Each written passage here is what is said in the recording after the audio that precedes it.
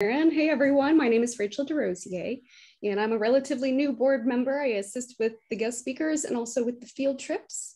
To this Saturday's field trip is to the Lemon Creek Wildflower Preserve with the Lemon Bay Conservancy. It is full right now. It filled up pretty quickly, but if we do have any cancellations, perhaps we can send out another e-newsletter saying, hey, we've got some openings. So if that happens, that sounds like something we could maybe do. But again, right now we are full, but we are looking forward to a really good day Saturday. And it is also my pleasure to introduce Kate to everybody. Kate Borduas is a self-described adult onset naturalist. She's a transplant from coastal Maine, and she's trained as a Florida Master Naturalist and as a nationally certified interpretive guide. Following a lifelong long-distance love affair with nature, Kate is delighted to be living the life of a naturalist full-time. Kate gives frequent walks and talks in Charlotte and Sarasota counties with a specific focus on scrub habitat and the endangered Florida scrub jay. As a naturalist and guide, Kate is committed to sharing with others the hidden wonders of nature all around us. And she was the recipient of Sarasota County Parks Volunteer of the Year Award in 2018. Kate gives walks and talks for a number of organizations, including several Audubon chapters and the Mangrove chapter of Native Plant Society, as well as Sarasota Libraries. So please, Kate, we're ready for you. Okay, now this is once I start talking, it's going to be home free. Getting the screen shared. 21 people. Let me get rid of this. Insects. Bear with me, people. 24 people. Oh, okay. So I've taken you all out. I don't know if you need to see me. Does anybody need to see me? I hope not. I've taken you all down. So thank you for your interest in insects. This was another commission from Venice area Audubon. In fact, I was asked to do a program about the insect apocalypse. I said, sure, I can do that. And so last summer, I tend to make my programs in Maine in the summer. I realized I couldn't talk about the insect apocalypse without first talking about insects. And so that's why this is called part 1. And let's see. There's a, okay, we're having a little trouble here. There we go. Do you know how to, there's something on my screen that I want to get rid of. More? No. I'm just going to have to put up with that toolbar. So I apologize for every distraction. So anyway, so part 2 is going to be the death of 1,000 cut. The proceedings of the National Academy of Sciences came out with this issue about a year ago that decline measured a number of measures that insects are in serious decline. And as I say, that's something that I hope to, I will enjoy it, but I'll put that program together next summer. So why do we care about insects? Because they run the world. And if this you can read yourself, but if mankind were to disappear, the world would regenerate back to the rich state of equilibrium. If insects were to vanish, the environment would collapse into chaos, and it would do it in a few weeks. It wouldn't take years and years. It wouldn't be like those earlier extinction. Insects run the world. So why are they so important? Well, there are a number of reasons, and we're going to look at these individually. They're important because they're miracles of evolution. There are just a whole ton of them, whether shared the number of species, the amount of biomass, however you look at it, there's just a whole lot of insects. They are key players in the food web, both as the primary consumers and detritivores. So they really keep our trophic transfer conveyor belt in motion.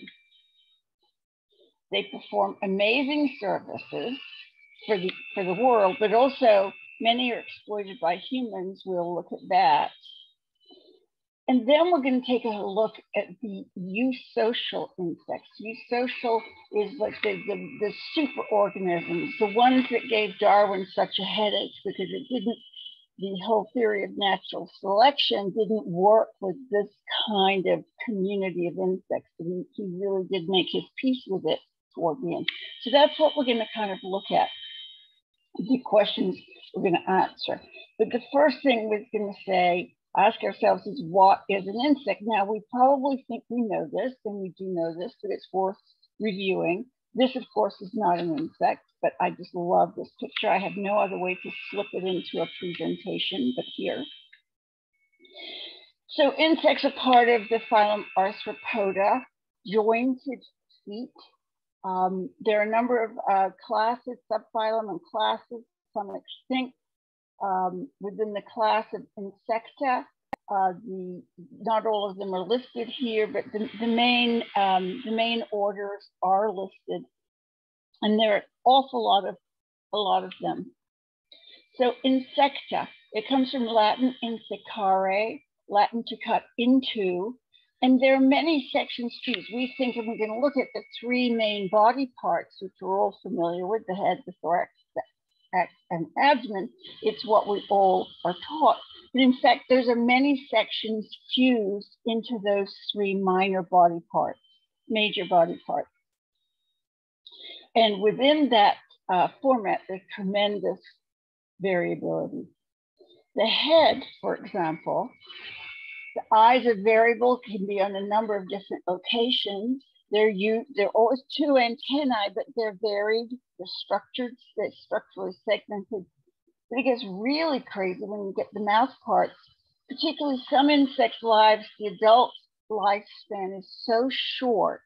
They don't have digestive systems, they don't have mouth parts, they're not going to live long enough to eat. But this is an example over on the right, some examples of the major types of insect mouth parts. So that's the head. It's really about the senses, sensing chemicals.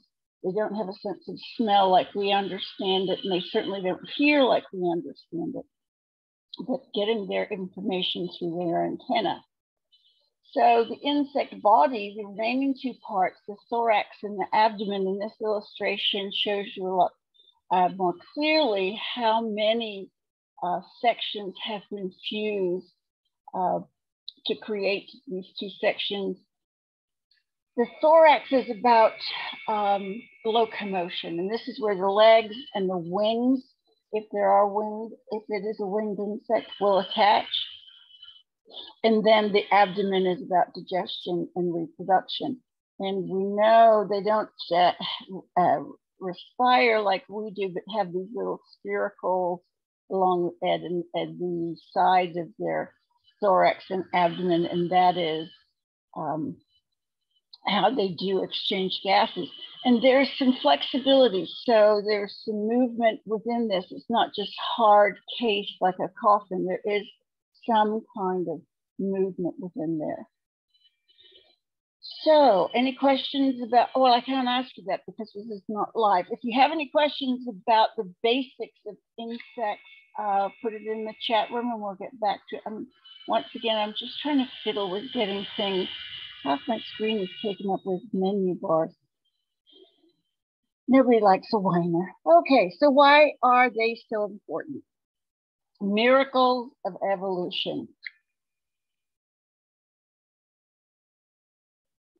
This is the best description I could come across.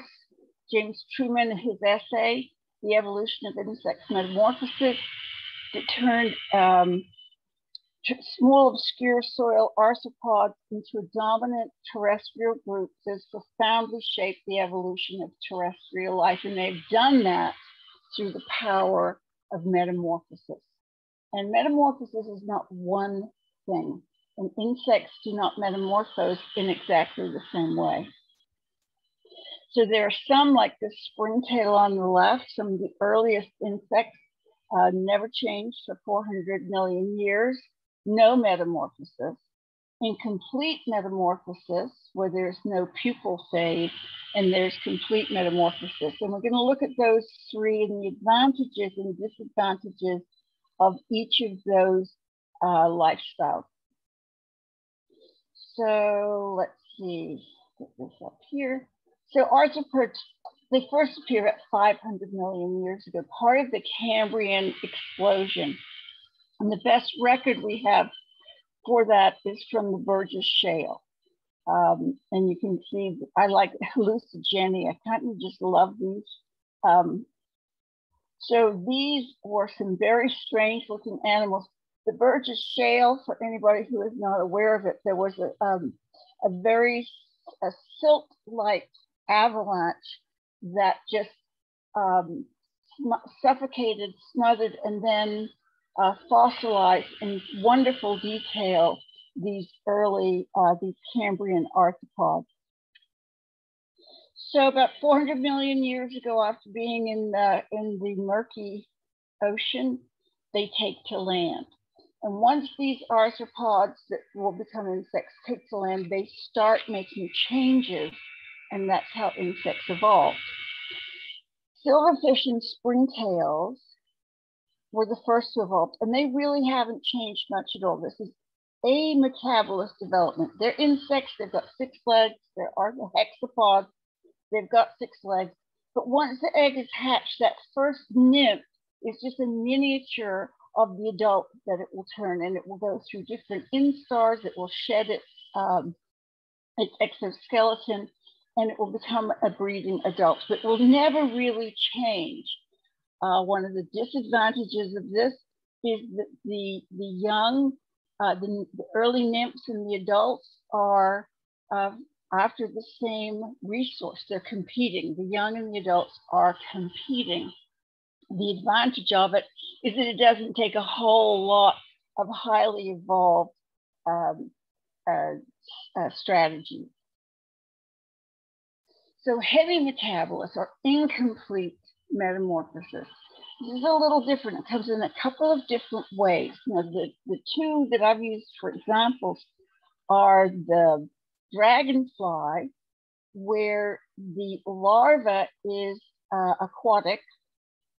It continues, this is this nice larval exoskeleton, and it will crawl out when it's time to molt, and it will become terrestrial, airborne, and it will arrive with its wings in full. The larvae and the adults are not competing for resources.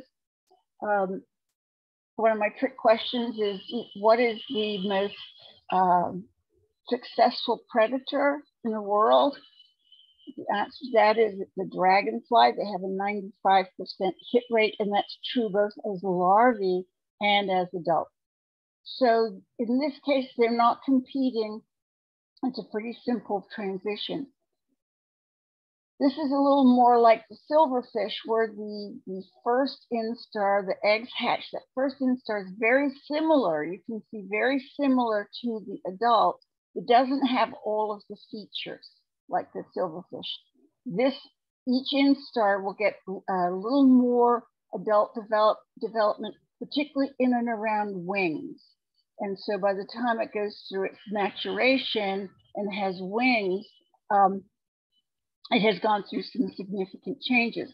The problem with this style of metamorphosis is that the adults and the lower instars, earlier instars, are definitely in competition for the same resource.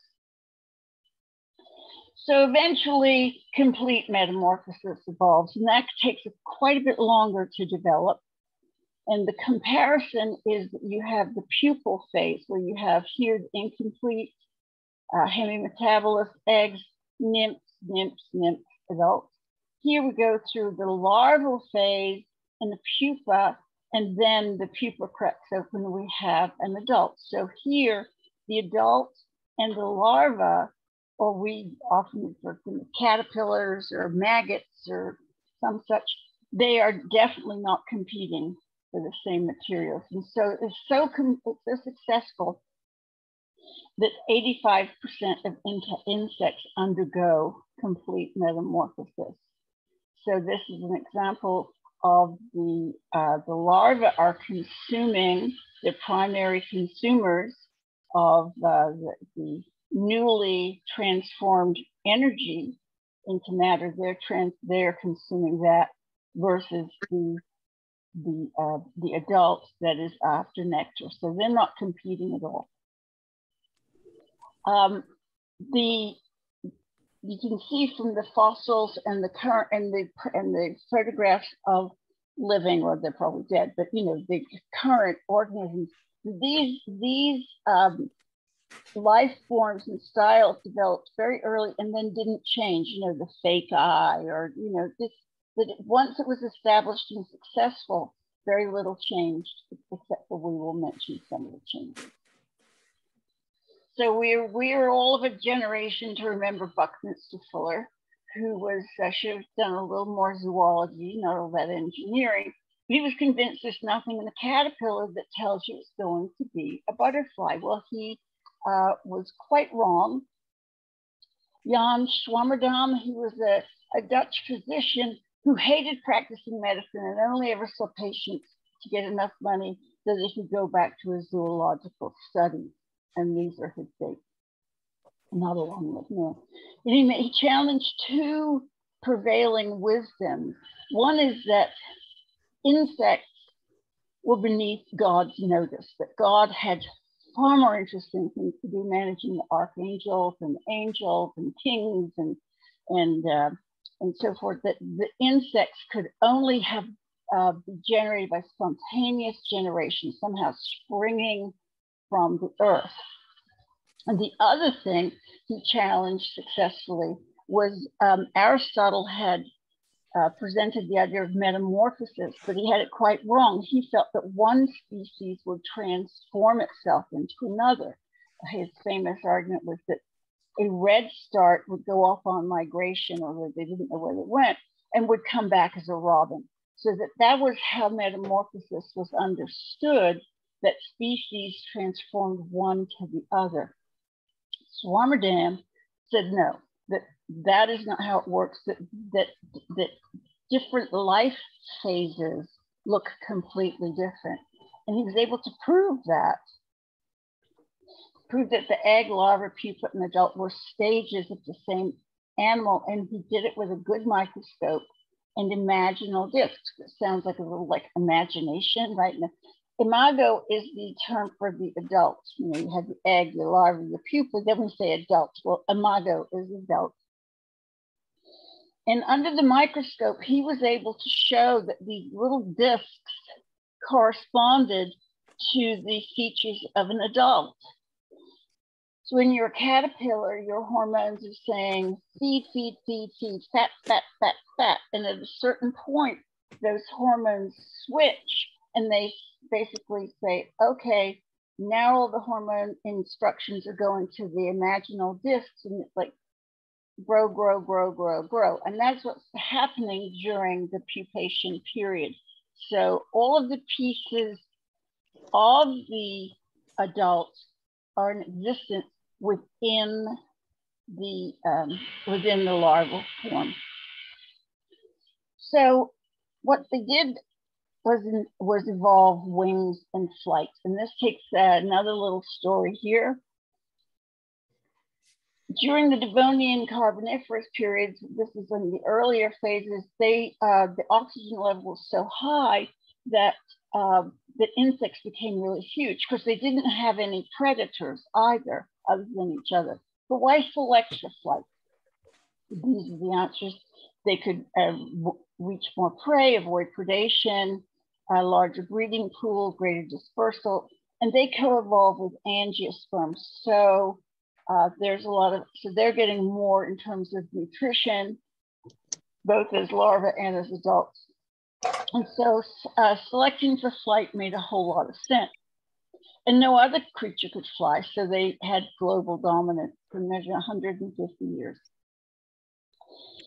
But the one difference between, and you're going to say, well, other things fly, but insects are entirely different because their wings were not adapted hands. Wings evolve as wings. So the first little guy, this little swimmer guy, he's got little nubbins, and as he jumps, his little nubbins kind of give him a little more traction in the air. He can fly, can soar a little farther. So those with little nubbins on their backs have bigger nubbins, and then it goes on and on and on. And by eventually, they're selecting for the larger nubbins, which now have become wings, and flight is achieved. And of course, that didn't happen overnight, but it happened sequentially, and it definitely happened across a number of species. Now, the other, just to digress slightly, because who doesn't love talking about pterosaurs? The other times that flight evolved, it evolved as modified hands, and that's true of the pterosaurs. It's certainly true of birds. It took a while. They got flight about the avian dinosaurs got flight about 150 million years. So they had 90 million years of flight before the major extinction. And the most recent were bats, and of course you can just see the hand, the fingers, everything is there. Around the time that the avian dinosaurs evolved in flight, they became insect predators. They could fly and chase insects, and the selective pressure resulted in insects becoming smaller and smaller for increased maneuverability. So that was why they're miracles of evolution. Why are insects so important? Well, there are a whole lot of them, and I don't really want to waste our time analyzing pie charts. You get the idea. However you look at it, they're just, we are outweighed, the biomass of insects outweighs, you hear different things. Certainly it's all people put together, whether it's all other animal life put together, whatever it is, it's a whole lot. And every pie chart you find tells you the same thing. So of the arthropods, we've got, they're dominated by the beetles, the wasps, and flies, with spiders in their but beetles particularly, I always thought God must have really loved them because he made so many.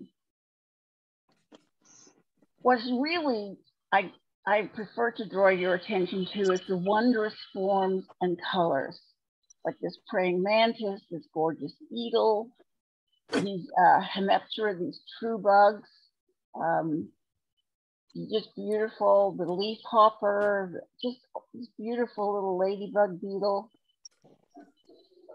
When it comes to size, it's hard to overstate the range. So on one side, we have the fairy wasp, Tinkerbell manna, just slightly more than 1/10 of a millimeter. This is a barely microscopic wasp.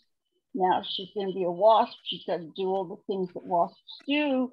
They're carnivores. She's got to find and eat meat, and she's got to feed it to her wasplet, and at a scale that's quite hard to imagine. Versus the stick insect on the right-hand side, 24 inches of stick insect and 3.5 ounces of African beetle, the name of which now escapes me. There's also tremendous variety in lifespans. The termite queen, there are often more than one termite queen in the colony. She can live as much as 50 years, where an adult mayfly is living only long enough to mate and lay eggs. Very brief. My sense, and I'm not an entomologist, I can't say this for sure, but my spidey senses tell me that the dominant life form for insects is the larval phase. It seems to be longer. It's where they have the most impact on the environment. So the third reason they are so important is they are key to the food web, and they do this in two important ways. They're the primary consumers. We use down here, they're the ones who eat the insects. And then when anything dies, they are among those. They're the difference between a decomposer and a detritivore. A detritivore has a gullet. So insects are detritivores. Decomposers would be like fungi and things, and similar. No, there are no similar, they're just fungi. So we know the story, we're plant people, the miracle of photosynthesis turning energy into matter. It's not a terribly concentrated energy. I just read recently, and Tom, you may already know this, that it takes 150 separate chemical steps for photosynthesis to complete the cycle of transforming light energy into matter, and of course releasing oxygen. And so this is where the primary producers, all this vegetation, is not going to get a lot of animals fed, and that's why it becomes more and more condensed with each level of the trophic pyramid, and then of course as the detritivores come in at the end. So at one end would be larva eats fresh leaves. Hard to think of these little squiggly bits as predators, but they are. Everything wants to eat and nothing wants to be eaten. So the plants work out defense mechanisms, and there are two kinds of defense mechanisms.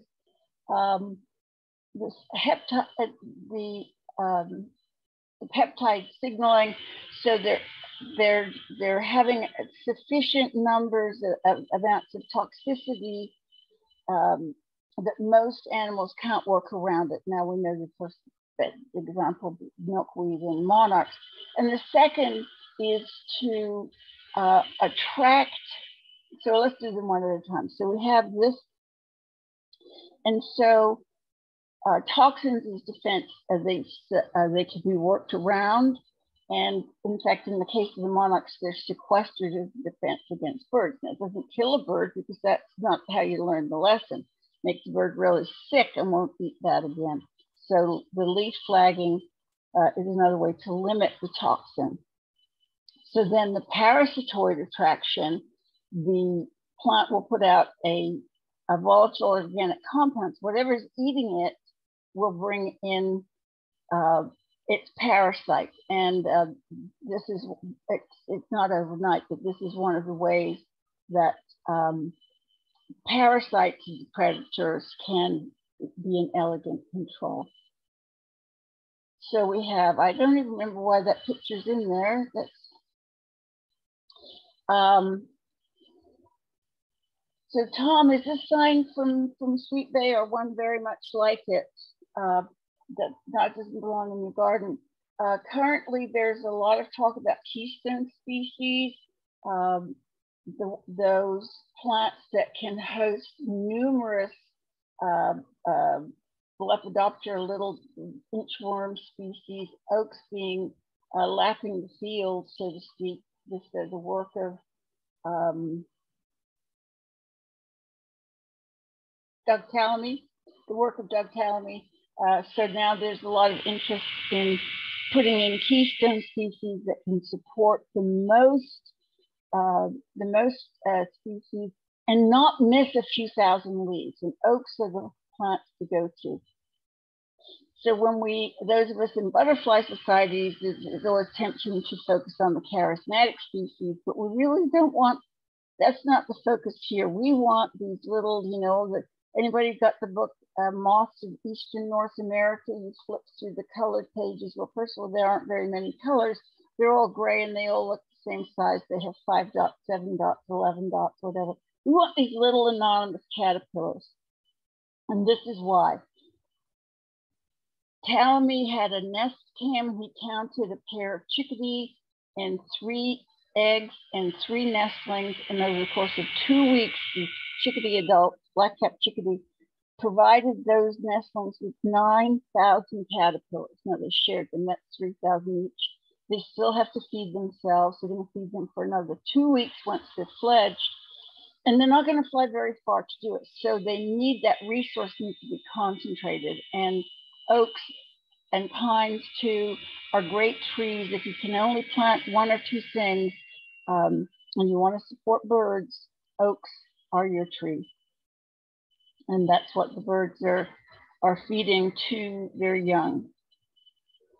So we have on one end, we have the primary consumer, but then they're the ultimate consumer because they're going to be chewing on dead wood. But they can't do this without some help because the lignin, the cellulose, this is hardly digestible for a little fat beetle. So they have a partner. So fungus, what does a fungus want? A fungus wants carbon. And so we have two types of fungus. We have the saprophytic, I hope I said that right, that just sort of, its hyphae go in and it breaks down. They extrude enzymes outside of the hyphae. These enzymes break down the wood, extracts the carbon, which is then absorbed back into the body. So it's external digestion. It's outside of the corpus of the fungus. So when the beetle lays her eggs and her little maggoty offspring want to chew it, they actually can't break down the lignin and the cellulose. So she lays eggs that are covered with a fungal layer. So while the egg is getting ready to hatch, let's see if we can go back to that.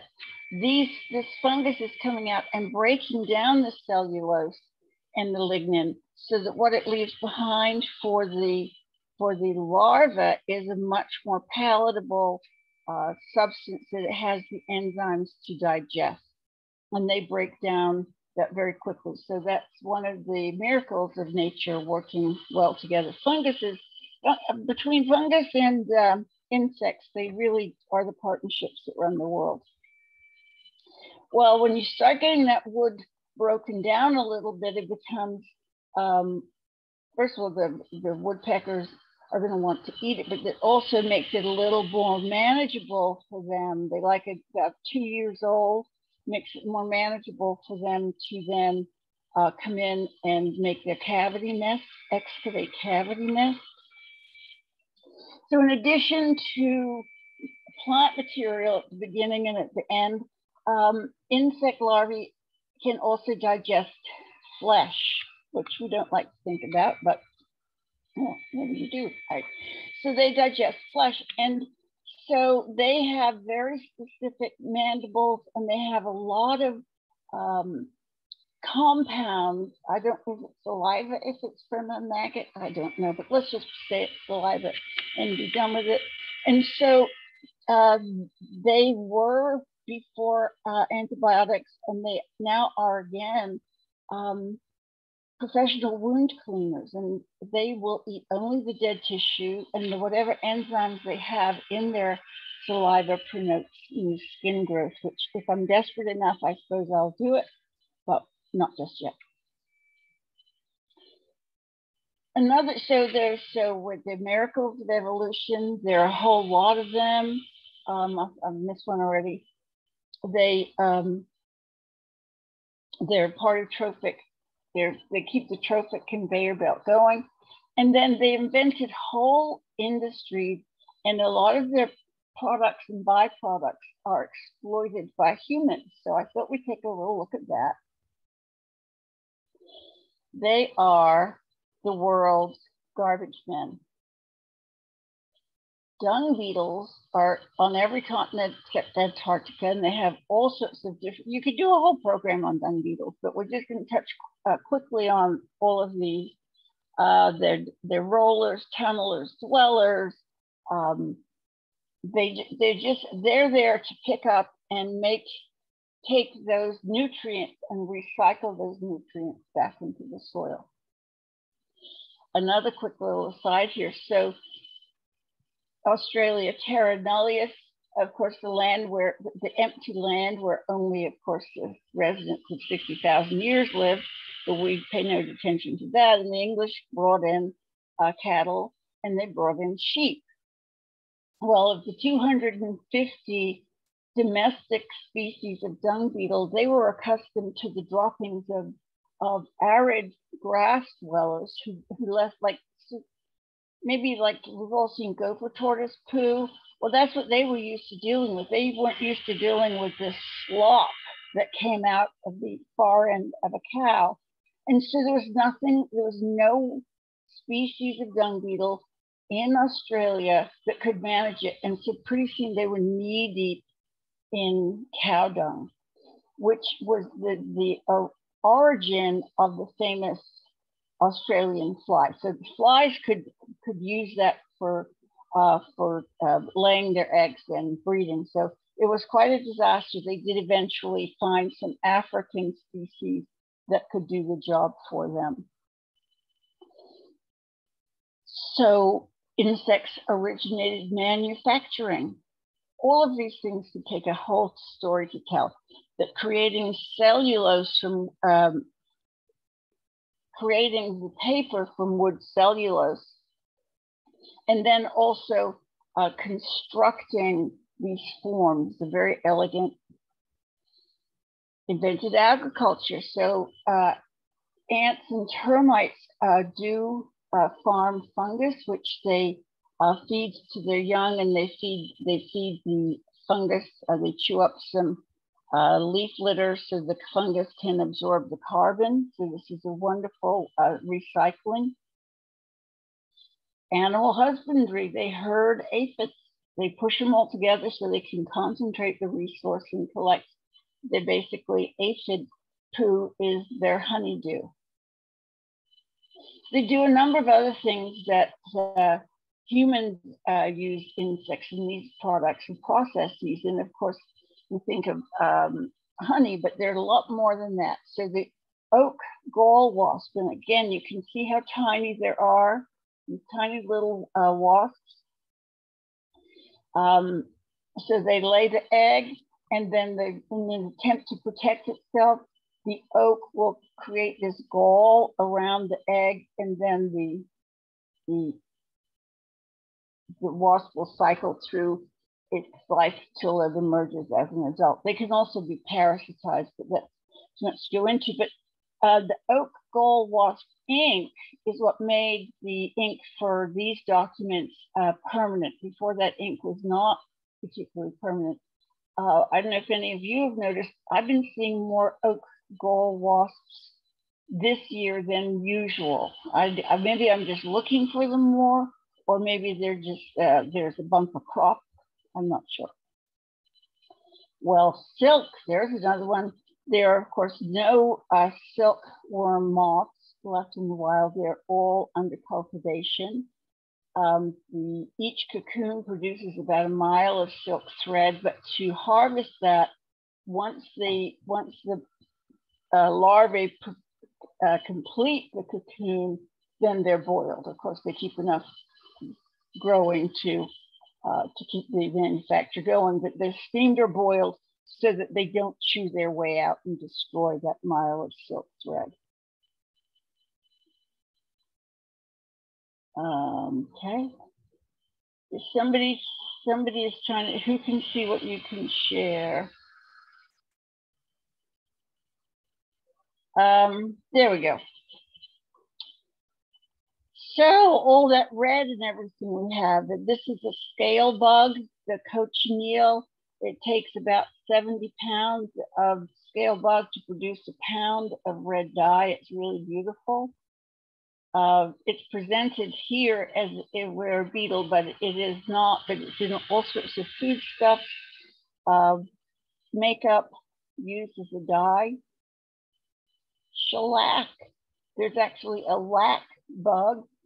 Different locations produce different colors, but the female produces this lac and covers herself with it when she lays her eggs, and then she dies. The eggs are protected. So I think it's Thailand where they have whole lac factories. Well, lac is pretty darn important. It shows up in all sorts of foodstuffs and medication, back to the beautiful lipstick and mascara, and of course, shellac used for furniture and fine musical instruments. And this is probably the first thing that came to mind, is that insects pollinate plants, which of course they do for themselves, they don't do for us. What they do as they go around, they pollinate plants. There's this nice little saddlebag here. Some bees keep the pollen under their abdomen, but most have these little baskets. We think of the European honeybees. You think of bees, you think very often of colonies of bees, which we're going to talk about in a minute. This is not native. There's a whole discussion about bees that we'll have another time. But bees produce all sorts of wonderful products, honey, of course, royal jelly, the pollens, propolis, venom, beeswax, all of which are monetized. Claims are made about royal jelly, eternal use or longevity. And so that's always the idea that the bees are colonies and they produce the honey. But in fact, the vast majority of species of bee species are solitary. Indeed, the only bees that are colonial are the honeybees and bumblebees. The rest are solitary, like this leafcutter bee, and so they have to make it in wood, in dead grasses. They can be minor bees. They can be everywhere, these kinds of bees. Now, I was trying to describe this part of this program to somebody, and I said, well, you know, if you are a solitary bee, it is the equivalent of being a young woman with maybe a high school education, a minimum wage job, 2 preschool kids, and no car. It's like you just can't get a break. So the difficulty for these bees, the females, is that when they have to go forage, they're leaving their eggs, their young, their nests unprotected. So it's very what's the term, parlous. It is not an easy life. The orchid bee, by the way, is new, fairly new. It's Mexican. It's a beautiful bee. If you see it, the males have huge, big saddlebags on their tibia. So the colonial bees we have are the honeybee and the bumblebee.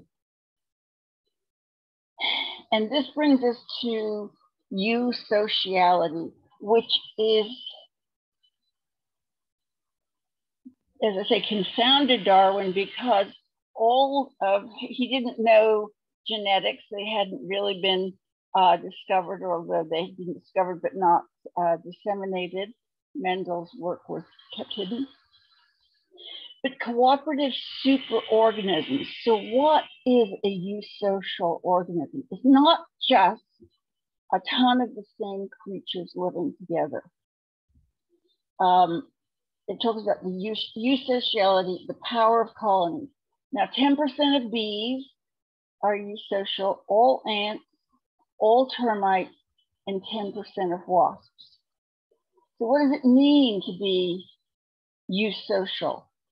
Well, it's characterized by extreme altruism of the individuals. They will happily die for each other, and readily so, because the gene pool isn't being changed by the death of one particular individual. The species will continue. Reproductive division, which means there are only one, or in the case of termites, maybe 2 breeders. Within a community, overlapping generations, cooperative care of the young, and defense of the nest. So eusocial insects all have home territory. They're not sort of wandering. So to do all those things, they need to communicate. Well, if you don't have voice parts, and you don't have, the question is, how do they do it? All insects communicate for mating purposes, and they can do it a number of different ways. They can do it through pheromones, like this fabulous fancy pants wasp. Those antennae are picking up chemical signals from an available female. And so he can feel, smell, see, touch. This is how he's getting all his information is from pheromones. Another way is to do it through sound and vibration. Now the cricket rubs its wings together, and then this is stridulation, and the grasshopper rubs its hind legs against the wings, which I always thought they were rubbing their hind legs together. And you can see where their ears, so where to the extent that they're picking up the sound, they're picking it up. It's not part of the senses in the head. And the ears are at the base of the abdomen, right up here in the grasshopper. Cicadas do it something differently. They have washboard abs connected to very thin strips of muscle, and they actually vibrate their it says abdominal tympans, and I've read it also, it's tympanic, but it really is like a washboard, and they can be truly deafening. In Florida, we have all of our, I think it's 13 different species of cicadas, and they're all cyclical cicadas, but we have so many that we always have a cicada. Just some years they're louder than others. It's because some years the loud ones have emerged. So, but if you're a pollinator, so if you're a pollinator and you're a bee and you found a really great source of pollen and nectar, you're going to want to explain that to your friends. And this is the famous waggle dance. So the bee finds the food and returns to the hive. And she, based on the direction of the sun and how good the source is and how far away it is, does a waggle dance. And it's quite complex. The longer the dance, the longer the distance the dance covers, the farther away it is. And then how wide her waggles are. She comes back, that she's describing the plentifulness of the food source. And that's it, where it says the more plentiful, the longer it will last. And so the hive can find the rest of the food. So those are some pretty basic ones. But there are others where it gets a little more complicated within the hive. And this is, so all of the workers, the larvae, and the queen are giving off different pheromones. And this is the key here. The queen is the Xanax in the hive. She has a compound called QMP, queen mandibular pheromone, and she produces that at a constant rate. And the worker bees rub against her, or they sense it in there, and that it calms them. And so she is not controlling the hive through whips and chains. She's doing it by sending out complex chemical signals saying all is right with the world. Now, these simple chemical compounds are on the body of insects to prevent desiccation. So they're very simple, but it's like alphabets. You have an alphabet, the letter A is simple, B is simple. But by the time you've got however 26 letters, you can write masterpieces. Well, that's how it works with the bees. They use those simple mixtures, the complex mixtures of simple compounds. Did I say that right? Complex mixtures. Yes, I did get it right. And so they send a variety of signals. And that's how they get and that's how they get to the first set of jobs they have. So before you ever see a bee out in the world, she has gone through a lot. So she's been laid as an egg. Then the worker bee will feed her once it hatches. And then once the larva feeds full growth, another worker will seal the cell. When the larva becomes a pupa and then emerges an adult, her first job is to clean up her own bedroom. She doesn't get a minute to spare. And then these are the worker bee jobs. And so the bees will be in the hive for approximately 21 days. Of course, conditions always vary. But she'll go through all these, the undertaker, they take out dead bees. She will be a nurse, she'll attend the queen, she'll make honey, she'll make wax. She'll do all of those things. And then she'll be promoted to guard bee and then to forager. And we'll take a look through those things.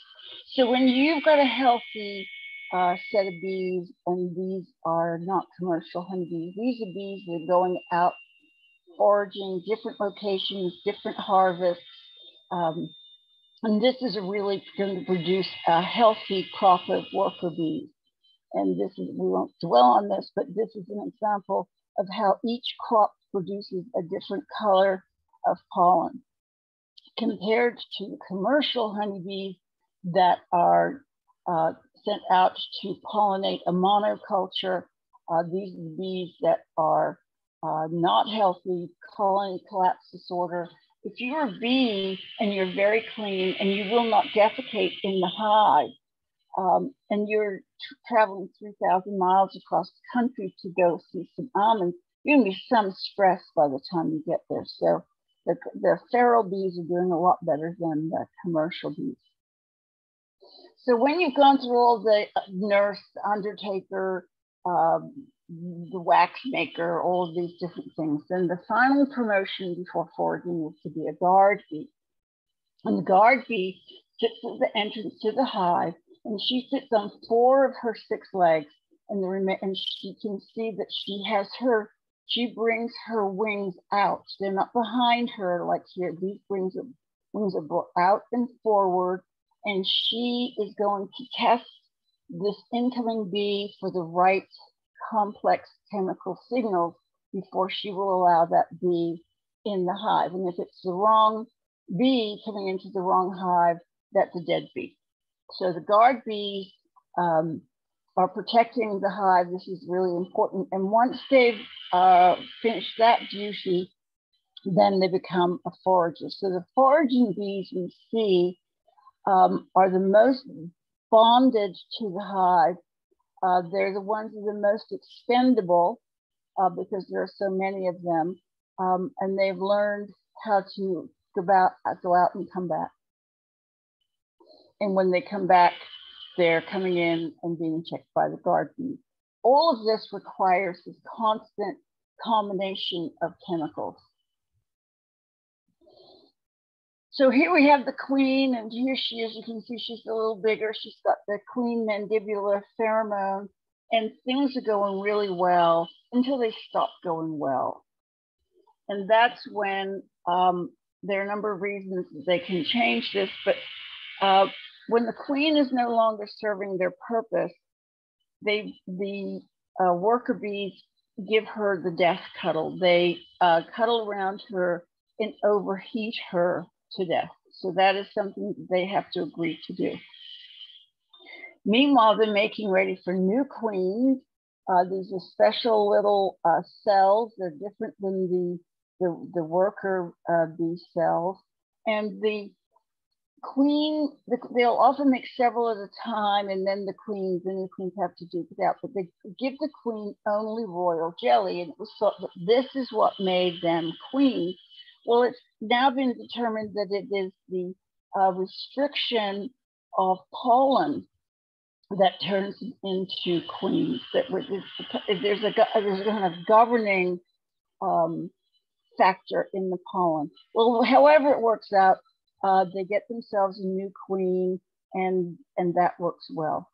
And sometimes the queen's fine, the hive just gets overcrowded, and so they make a new queen, and the old queen takes off with about half of the hive. And by the way, this is when the bee is absolutely not going to sting you because it doesn't have a hive to protect. This is the homeless bee. And of course, or maybe you haven't, honeybee democracy, the bees then send out scouts to find a new location, and they come back, in between them, they decide which is going to be their new home. So all of this requires complex communication through chemical signaling. And then just to, I'm not sure what the time is, but to finish up, how successful is this system? Well, here's a good example. So termites, you can see they have many more, more like ants, where they have very many different body types, with the bees have the queen, the drones, and the workers. Termites have many more different body parts. Isoptera, and all termites are eusocial. And about a year ago in Brazil, in the dry uplands of Brazil, they found a termite mound the size of Great Britain. So that's 1,000 miles from stem to stem. And they know, and you can now, if we had a classroom here, I would say, how do they know that it's a single colony, a single community with a number of different mounds? If they take a termite from Land's End and they take it 1,000 miles to, symbolically, John O'Groats in the north of Scotland, they drop the termite in. The guard termites are going to check for the right chemical signal and accept it if it belongs to the same colony. And this 1,000-mile colony is a single colony because the termites are accepted from one to the other end. So that basically, it doesn't begin to do justice, but it just scratches the surface of how amazing insects are. And this is a little introduction to what I hope to get done this summer, part 2. We've seen this, the insects decline. Humans and extinctions go hand in hand. The background rate of extinction has been far exceeded. Extinction occurs naturally, but as you can see, it's really the human population and extinction. So we're destroying and fragmenting the habitat. We're using all sorts of chemicals that disrupt the ability of insects to communicate. The temperature is warming up. And so the percentage of declining global insects is catastrophic. And of course, since we now know that birds require insects, not all of these, but birds require a lot of insects to thrive. I mean, it's all interconnected. You cannot have insects go down and expect everything else to flourish. So this is just over the last decade. Some of these might be a year old, some of these charts, but nothing is really much older. So here's the thing that I'm waiting for an update on this. So what is the causes? Well, obviously monoculture, pesticides, and fertilizer is not helping at all, but climate change listed at 5%, and this is absolutely has to change because we all have thresholds and tolerances. And so with the intensity of the changes that we're undergoing, that might very well be within the threshold of a species, or the species might be able to move for a little bit, but the habitat that supports that species can't move with it. One of the saddest stories is the Oyamel in Michoacan, where the villagers were told, you know, the monarch butterflies need this particular range for their overwintering land. So you, by all means, go ahead and harvest above that. And of course, with climate change, the insects want to go up, and there is no up. There's no forest for them. So this may change in a cascade, or it may change slowly, but it's going to change for sure. And so if this is a really good book, this Extraordinary Insects, there's another title to this book. One is the English printed version. The other, I think, Bite, Buzz, Sting is the American one, but it's the same book. And I know this because I ended up buying both of them, thinking they were 2 different books. This Extraordinary Insects, this is Norwegian forest biologist. This is a really great source of a lot of information, which brings us to kind of wrapping up. So I'm going to see if there are any questions. I see there are 10 things in the chat room. I don't know. So what would you like me to do in terms of sharing my screen or not share? Should I pause? I'll stop sharing and we can talk. you can go ahead and pause sharing. There we Anybody go. that has questions, I was saying earlier, go ahead and post those now. You can also unmute yourselves. And let's see, I started off with a question, 2 questions. The first one was that I noticed that the solitary bees seem to have more vibrant coloring, and I was wondering if there was a reason for that.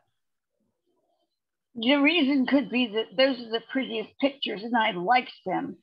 There's probably not all solitary bees. There's a solitary bee that comes around our pollinator garden that is about the size of the tip of a matchstick, tiny, and it's yellow, and it darts around. So they come in all sorts of shapes and sizes. Okay. And then the other one, I half jokingly, but actually kind of serious. Are there any native dung beetles to the Southeast region? Oh, sure. Oh, yeah, they're everywhere. If they weren't everywhere, we would be knee deep in poop. Oh, that's fantastic. And so, yeah, the breakdown of, oh, senior moment, what do raptors eat? Carrion. So for the vegetation, we got the insects do a really good job. For carrion, the birds do a really good job. And for species, more insects do a good job. But you can't mess with any of it. There's an infamous story from India. Diclofenac is an anti-inflammatory, and it was given because the Hindus are vegetarian, but they had cows for dairy. But when they would die, it was part of, they would recognize the cycle of nature, whatever. They'd let the dead cow lie there, and the vultures would come and eat it. Well, they fed these animals diclofenac to improve their, it's like feeding chickens antibiotics. It's like this crazy thing. Well, anyway, concentrated in the liver of these dead cows, and the cows and the vultures, first thing they do is they rip in and they eat the liver, which of course killed all the vultures. So we had in the country of India, they lost their vultures, which meant that, you know, the rabid dogs, and I mean, it was, I don't think they actually got plagued, but it was very, very bad. So even the non-charismatic creatures, although I happen to like black vultures, even the non-charismatic creatures, if they're here, they're playing a role, or else they couldn't be here.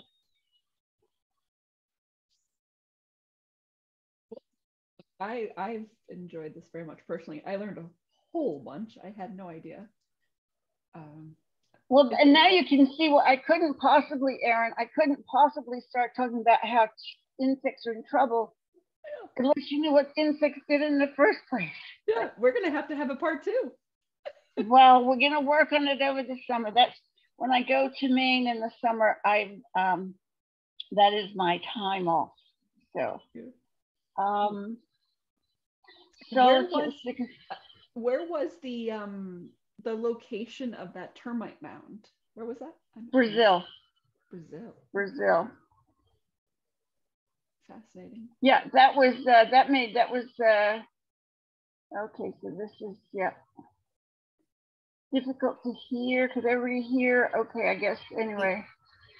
And the, what was it?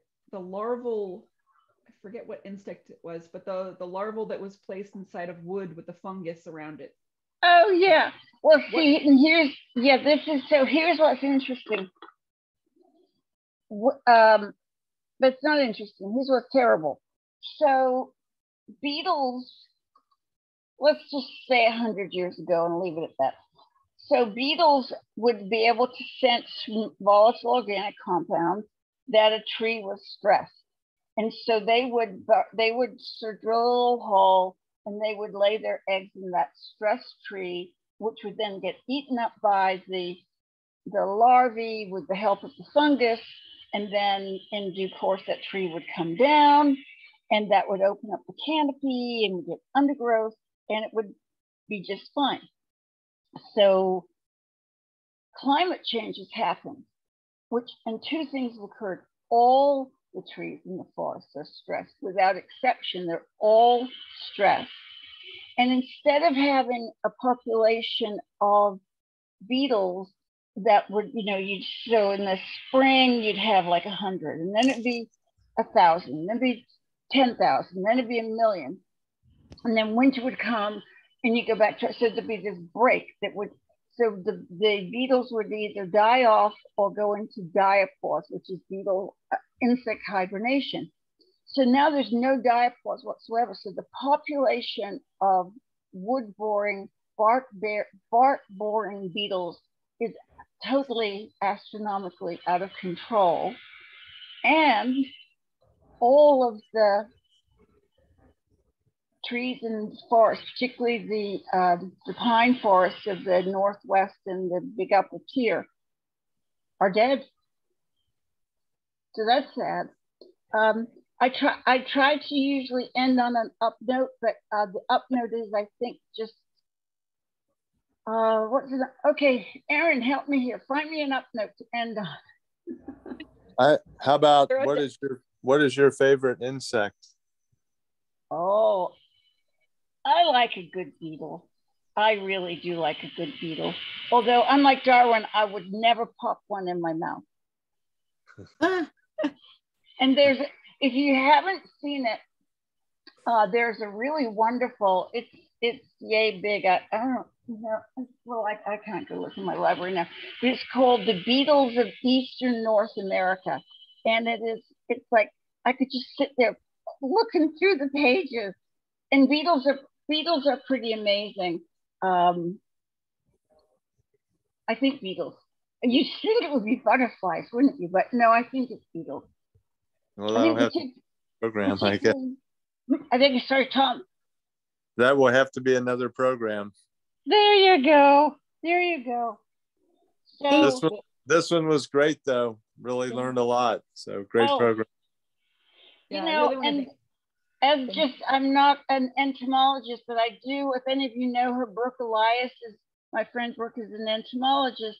And so I put the program together and ran it by her. And so I felt very confident that I hadn't misdirected. The one place she corrected me was about the parasitic wasps and how they operate. I had the wrong visual for that. But, no, this is great, and it's now 8:16, so I think I've earned my glass of wine. And I'm happy to do this. It's a lot easier than slogging through scrub habitat at 85 degrees and 90% humidity. Thank you. Borduas, thank you very much. Oh, my pleasure. So we'll see you sometime next year, part 2. Yes, I look forward to it. Looking forward to it. All right.